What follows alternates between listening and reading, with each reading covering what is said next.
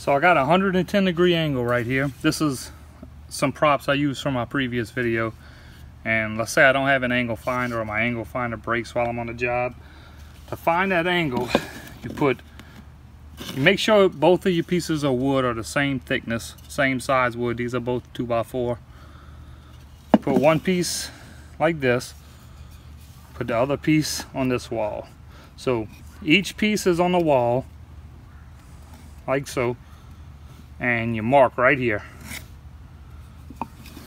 Then you have this line here, I marked, and what I'm going to do is trace a straight line from this corner up to the corner of the board.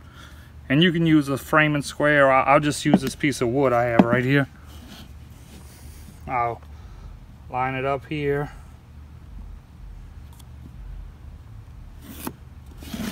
So now I have my mark, my angle here.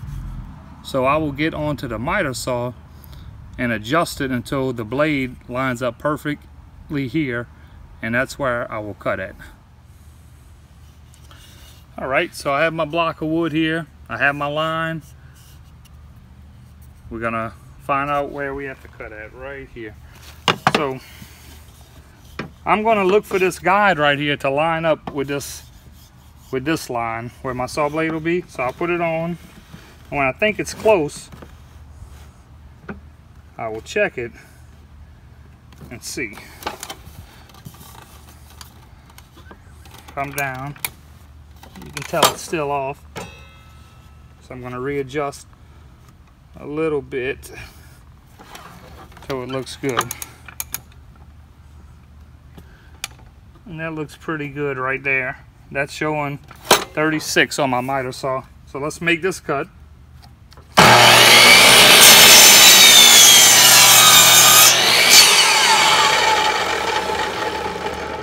Pretty good cut.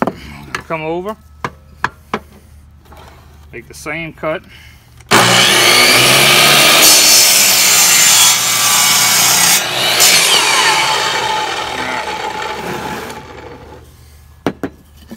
Let's take our 110-degree angle here. Let's get everything lined up. Now we made our two cuts. There you go. How to cut angles without an angle finder. Look on a miter saw, wind up going to 36 degrees. Alright, this piece over. Next one we're gonna cut, I already checked this like I told you before. So I know it's a 125-degree angle, but we're gonna pretend we don't know what the angle is. Alright, we're on to our next angle. So, put a piece of wood in, secure it to the wall, right in the corner. Bring the other piece in. Let's get it secure. Everything is tight. Mark right here. Then I want to make a line from here to here, to the corner of this line, to the corner of the board, and that will be the cut line I need to follow. So let's mark it out. See how I got it marked?